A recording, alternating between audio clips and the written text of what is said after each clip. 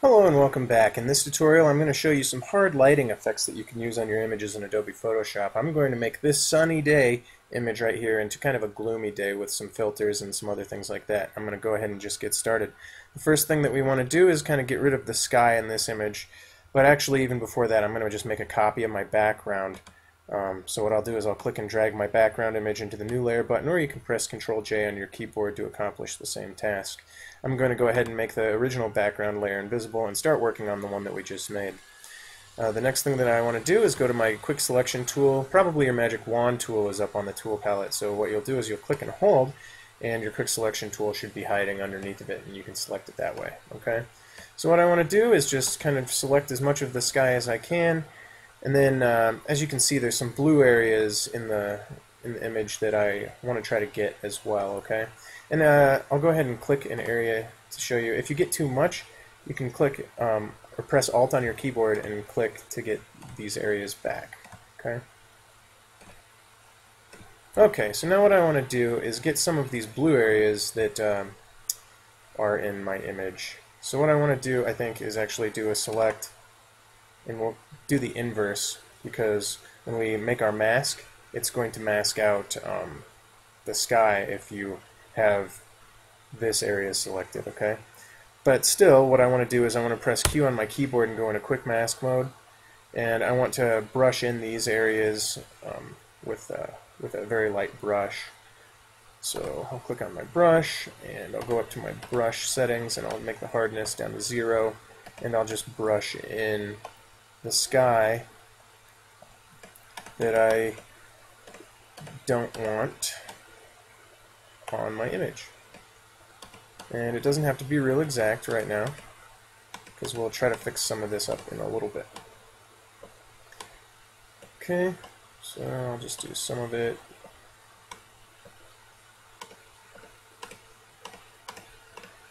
Just kind of click, click, click. Okay. Up here's one, a little bit in these leaves here. Okay, and we'll try that, and you can always go back and do more if you have to, and I'll show you how. Or well, I'm showing you how right now, but you can always come back and do more with this same technique. Next thing that you want to do is go up to Select and down to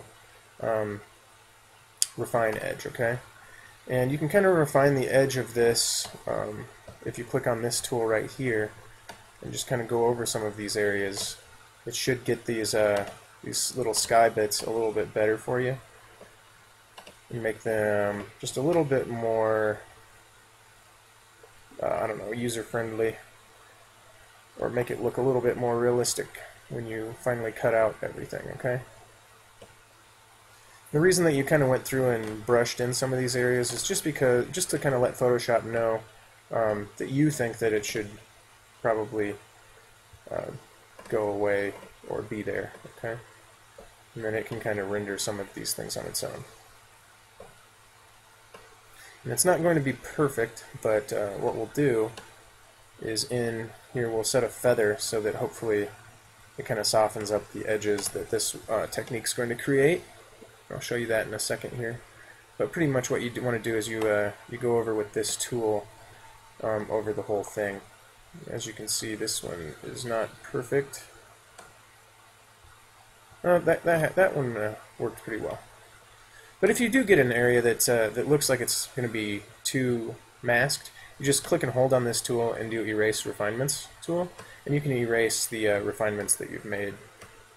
Okay, but this is going pretty well. Okay. All right, I'm going to go ahead and try that. And like I said, you can always do more. But what I want to do is I want to click on, well, I should have done this before, but if you click on Decontaminate Colors and put the amount up to 100%, that'll help you get a better edge on this. I'm going to go ahead and try to do it without, but go ahead and try that too with your image. Okay, so the next thing that I said I wanted to do is change the feather, and I'm just going to change it up to like 1%, and hopefully that gives me just a little softer edge when I do make my new layer here. If you output it to the selection, it's going to output it to the layer that you're currently working on, which actually that's fine. Let's go ahead and do that. The other option would be to make a new layer with a layer mask, and that'd be good too. We'll press OK though, and it looks like we got a lot of these areas, and we can work with that. So we can, now that we have our selection, we can make our layer mask on that selection. So you just click the Add Layer Mask button, and that got rid of the sky. And as you can see, we have a pretty soft edge because we added that feather and we did that refine edge thing that we did that we worked on. Okay. So the next thing that we want to do is add another sky to the background. I already have one, so what I want to do is open that or click on that document and kind of just drag it over into the open, so I can take my that layer from that document and drag it into the document that I'm working on. After you've done that, you can go ahead and drag that back up to the top and take that, and you can rename that layer sky or something like that and drag it back below the image that you're working on. As you can see, there's still a little bit of an edge there. So what we can do is take the layer that we just added that mask to, and we can make that be a multiply layer.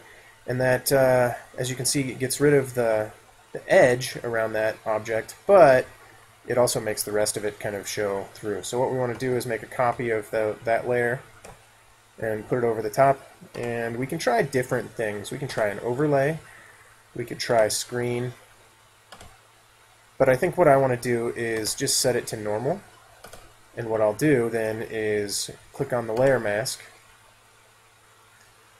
and I'll just erase away the areas that are there and let the multiply kind of show through only on the edge. So I'll click on my eraser, make sure it's very, very, very soft. Mine's set to 0. And you can change your size a little bit if you want, but make sure you only get the edge of this, because that multiply is pretty harsh and is going to look, if you get too much deleted, it's going to look too doctored. Okay? So you can kind of just click the areas that look a little bit too blue.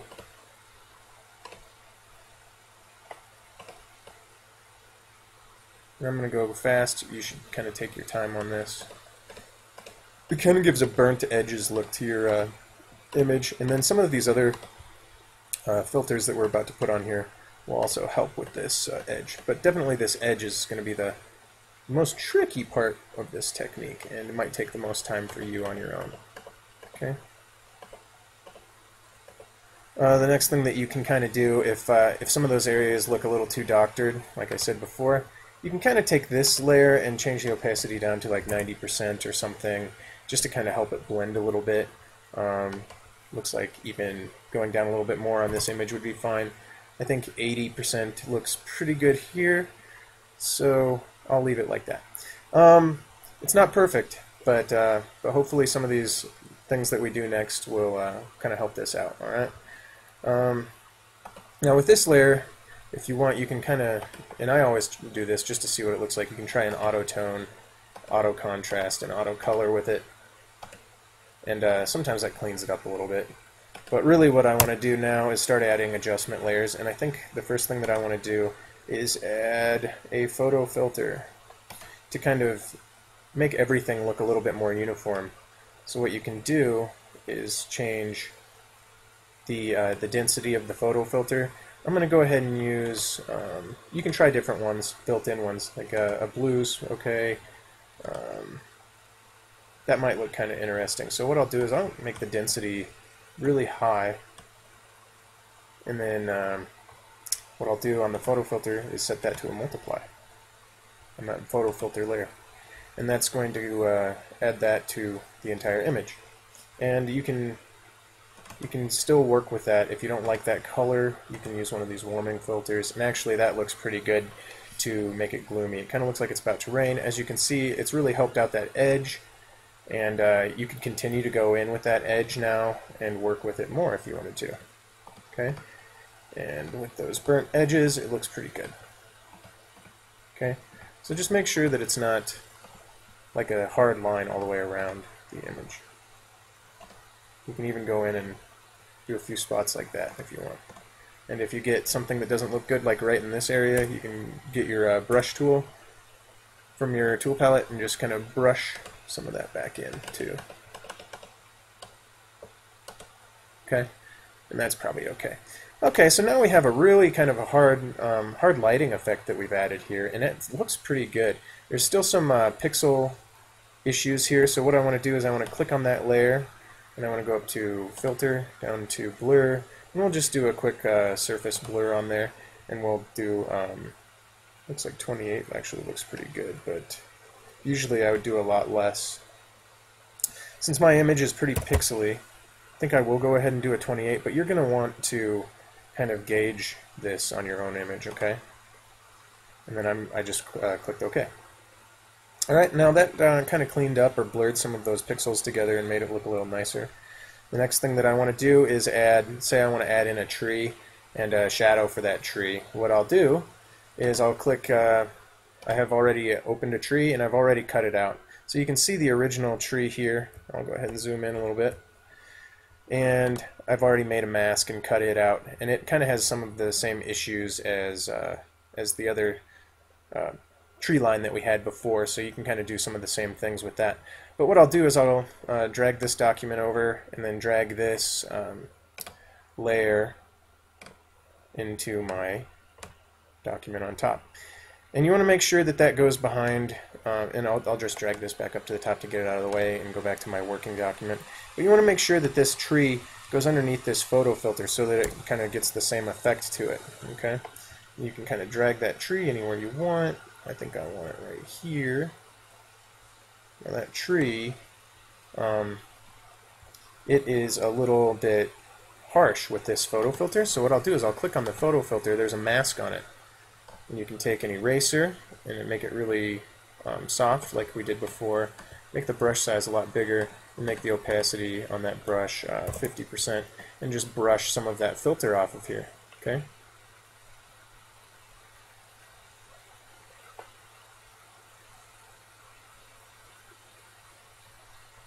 You can do that. That's one thing you can do, okay? I'm going to just try to do a little bit better of a job. Don't get too close to the edge, as you saw when I did. It added in some colors that weren't very good, and some of those burnt edges, like we talked about before, look really nice. So I'm just going to kind of stay away from the edge.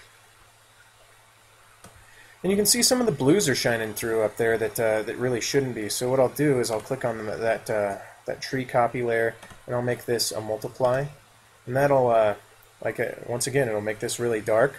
But what we can do is we can make a copy. Control J to make a copy of that tree, and we can set that one to normal. If you can't get Control J to work, you can just click on the layer and drag that into the new layer button down at the bottom there. But what we'll do is we'll make that new tree layer normal, and we'll set the opacity down a little bit to 50%. You can try 75%, and just try a few different things. Okay. 75 will be, well, let's go ahead and just do 100%. And then what we'll do is we'll click on that mask, and we can erase away some of the sky like we did before, and just let that multiplied layer shine through, and those burnt edges and everything. Okay, so just click away anything that looks a little bit blue. Okay, and that's looking pretty good. If you want to make some more of the edges look burnt, you can do that too. There's already kind of a shadow here, but let me go ahead and just show you how you can add a better shadow for this tree. So what you'll do is you'll take this this tree layer, and I'm going to rename this just like normal tree because that's the effect that we had on it, and it'll just help me keep these layers in so that I know what the layers are doing if I want to try to edit them later. So what I'll do is I'll make a copy of that layer, and I can just drag that into the new layer button to make the copy, and I'm going to call that shadow, and I'm going to drag that down below both of my tree layers that I've been working on. Okay, and I'm going to double click on that shadow layer and do a color overlay on it and make that black, and then click OK. If you want to see what that did, you can click your arrow select key and just kind of drag that over, and you can see that that made a very dark tree. So the next thing that you want to do is go up to Edit, down to Transform, and I think what we want to do is try the perspective one. And I'll zoom out a little bit by pressing Control and the minus key on my keyboard. And I want to change that perspective so that it looks like it's laying on the ground. And we just have to kind of play with the anchors a little bit till we can get it the way that we want. And what we want to do is just kind of slide it like that. And that's going to be very elongated when we're all done, so I'll show you how to kind of scrunch that up. And actually, you know what I think I'm going to do? This one's not going to, that edit tool is not going to work very well for this. So I'll just simply go up to Edit again, do Transform, and we'll just do a Distort on there. And what we can do is just kind of drag the corners a little bit. And we can just drag it until it looks like a shadow. We'll just drag that right there. And it'll be fine.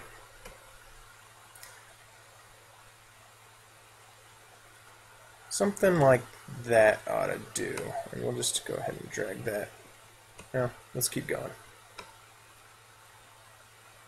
Let's keep going. If you want the shadow to be a little wider, just kind of keep dragging these toggles. And we can try something like that. That might be good. And then we need to line it up with the base of the tree, so we can go to Edit, down to Transform, and do Free Transform actually, and we can just kind of rotate it a little bit so that it's pointing the direction that we want it to be, like that. And we'll double click to put it in place. Okay. As you can see, I'll zoom in a little bit by pressing Control and the plus sign. And as you can see, it's completely covering people up. So on that shadow layer, we want to set that to a multiply. And then we also want to take the opacity down a lot. Let's try about 29 or 30 pixels. You can see that shadow is coming right off the tree, and it does go over people. It shouldn't be going over her. So what we'll do is we'll click on that mask, and we'll erase that part off of her. And we can do that for anywhere that it falls on somebody, okay? But that's looking pretty good. The shadow might fall on him, and it might probably shouldn't fall on her, or her, the way that it is. So we're just erasing that away. But I like the way that it's falling on the rest of some of these people. You can kind of soften it up. Okay? And that's about it. So what we've done is we've added a tree, and we've added the sky, and we've added a warming photo filter to kind of change this sunny day into a gloomy day. And you can use some of these techniques on your own images, and it'll make a really nice kind of image like this. Definitely you'd want to go back through and erase some more of these little sky areas, and you just go into the mask again and just erase some of that stuff away. Okay? We can just keep doing that. Okay? And that's about it. So let me just show you where we started with and what we ended with. So I'll go up to my history to show you that, and you can see we have this image that we started with, very sunny, kind of pixely day, and we are going to end with that. And that looks quite a bit nicer. It looks very ominous or something. So I hope you liked this tutorial. Please find me on Facebook and Twitter, and have a good day. Thank you.